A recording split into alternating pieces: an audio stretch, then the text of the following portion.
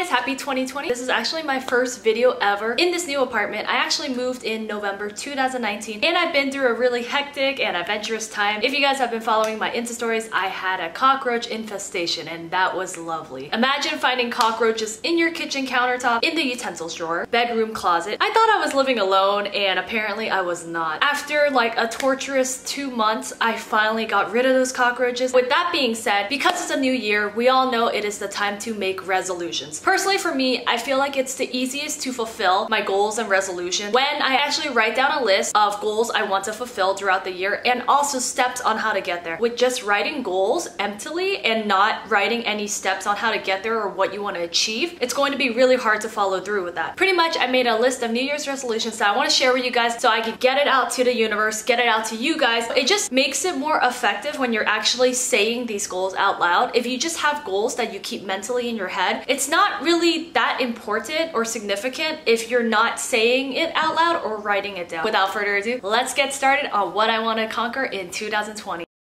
Number 1 tops the list for almost everybody's New Year's resolutions, and this is a healthier diet. It's not about body goals, it's not about bikini goals. For me, it's actually about overall health. Over time, the surplus amount of food that I really didn't need at these events or these parties, it added up in my weight and overall health, and I could see it not only physically, but I could feel it mentally as well. Huge goals for 2020 is to lose that weight, and not just the number weight. As long as I feel fulfilled, happy, lighter, and comfortable with my body, then I'm happy. I don't have a numeric goal because some people put a numeric goal on their weight, but they're still not healthy. People who just think they can be a certain weight doesn't necessarily mean you're healthy. Like, you can have this really skinny model or skinny girl who barely eats, but that doesn't necessarily mean she's healthy. You should be putting nutritious and healthy meals into your body, working out, and doing all of that stuff in order to contribute to a healthier lifestyle. There are 3 specific things I incorporated in this goal in order to make sure I follow through with this healthier lifestyle and diet resolution, which include portion control, drinking more water, and incorporating more veggies into my meals. All of these factors play a significant role in helping me lose weight and achieve a healthier lifestyle overall. When I eat, I actually am consciously thinking, do I need more food than this? Or can I eat later, like in an hour or 2? Can I eat something healthier to fill me up? How I help get over my hunger faster is I would either drink more water so I'm full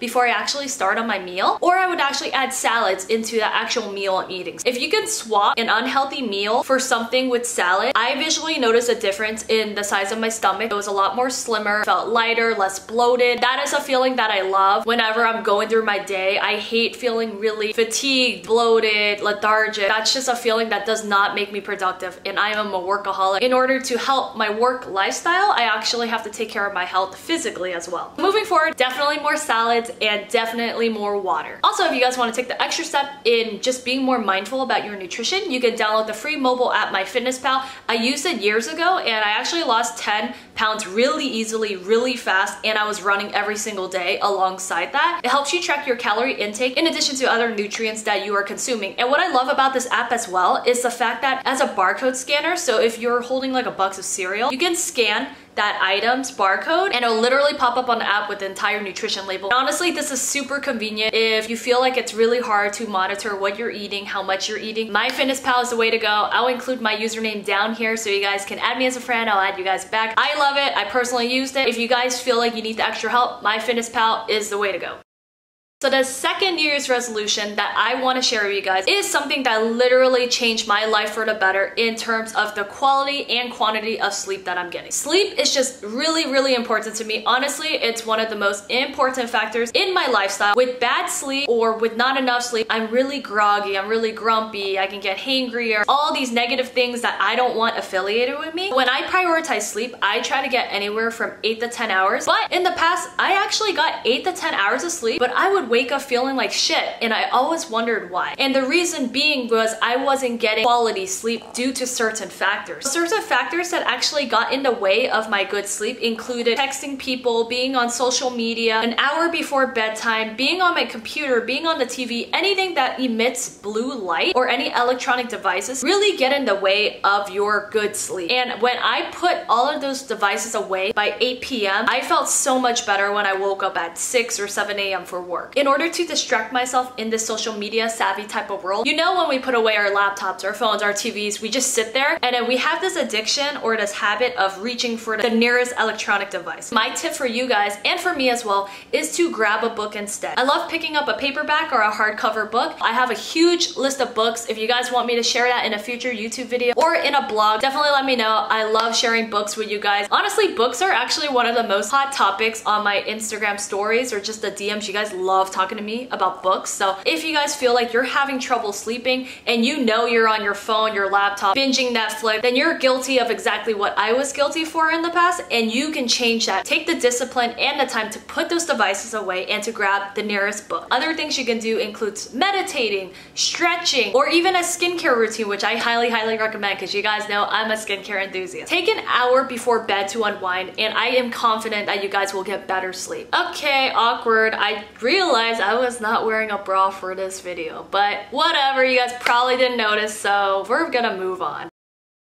The second resolution is actually kind of tied in with the third resolution I have, and that is signing off social media, putting your phone on do not disturb, and getting rid of all of those electronic devices before 8 p.m. In this one-click type of world that we live in, it's really easy to get distracted. Like, we'd be working on a task and suddenly we're on our phone texting or we're answering an Instagram comment and you literally forget what you're doing the next second. I realized that I always had a to-do list in 2019 and I always wondered, why am I not finishing the shit that I wrote down? But it's the fact that I kept letting myself get distracted by things that didn't need my attention at the moment. Instagram comments can wait, certain emails can wait till the end of the day, texts can wait until after the work shift or right before bedtime. I prioritized everything that didn't need to get prioritized, and in the end, this caused my actual priorities to be pushed into the back burner. Moving forward in 2020, I don't want that to happen anymore. I want my priorities to stay a priority, but I also want to keep a balance on being able to keep in touch with friends or my network. What I realized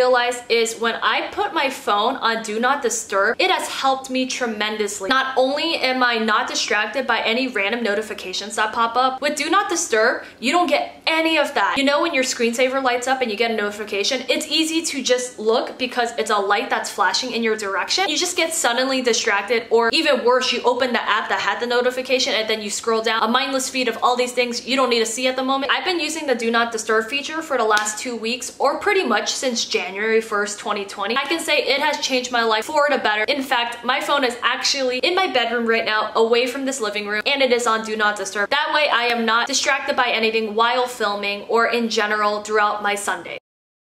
The fourth resolution I have for you guys is actually something that I've been struggling with as well for last year. This is including time slots on my daily or editorial calendar. Usually how I function or work is I have a to-do list of all these tasks I need to get done throughout the day, and sometimes I put a time slot on 12 p.m. wash muffin, 1 p.m. go to the gym. It was hard for me to put a start and an end time because I want things to be flexible and I hate rushing through certain errands or tasks. However, I want to see if putting an end time really changes my life for the better, because you also don't want to breeze through life, because if you do that, you're not going to get anywhere close to being productive. I don't think I'm gonna do like those timer things where I work and then take a break. So for the next few weeks, I'm gonna try this system out and see if it works for me. If it doesn't, totally okay. Just as long as I find a productive schedule and system that works for me, that's all that matters. And let me know in the comments below if timing yourself or giving yourself a time range works for you. As long as I have a to-do list, I'm happy with that, but I want to see if I can push things further and be more productive by giving myself a timer for each task that I do.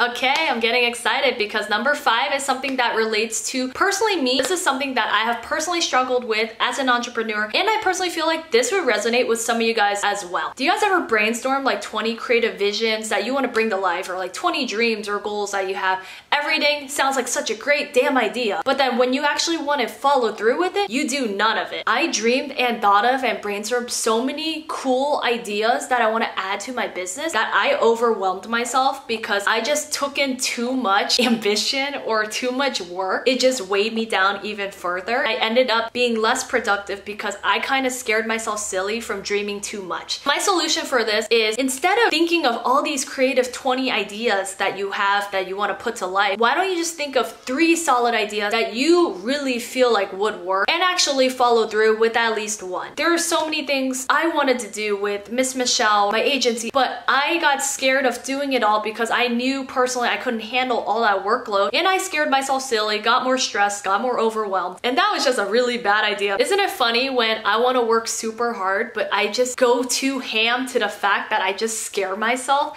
Like, I don't want that to happen anymore. So moving forward, if I have like 20 ideas, let's write these all down. Pick 3 out of the 20, be really strict on what actually resonates with you strongly. Pick 1 from there and actually follow through with it. If it doesn't work out, you got 19 more ways to fulfill those dreams or goals that you have. Out of the 19, I'm sure we'll find one that works for us. The best way moving forward of achieving any goal or any dream is actually following through with something that's convincible to you. And that is by actually just getting off your ass and doing it. Who cares if it doesn't work out? What matters is you actually try and knowing if it's worth it and if it resonates with you in the long term. If it doesn't resonate with you, take it as a learning lesson and move on. But if it does resonate with you, then you found something that was worth fulfilling. And those are my resolutions to a healthier 2020. I hope you guys can join me on this journey, incorporate any of these steps that you want that resonate with you guys. I know moving forward, these steps or resolutions will be great for benefiting or improving my overall health, mentally, physically, spiritually. These are steps that all relate to my health. If I'm healthy, I will be the best individual I can be. I want to be able to spread that love, joy, happiness with my loved ones as well. So if I'm not taking care of myself, how can I take care of the people I love? I hope you guys resonate with any of these resolutions. If something caught your eye when I listed any of these, please let me know in the comment section below which resolution resonated with you guys the most or what resolutions you guys have of your own. If you guys want more videos like this, don't forget to like, comment, subscribe, hit that notification bell for a future video, and I'll see you guys next time. Bye.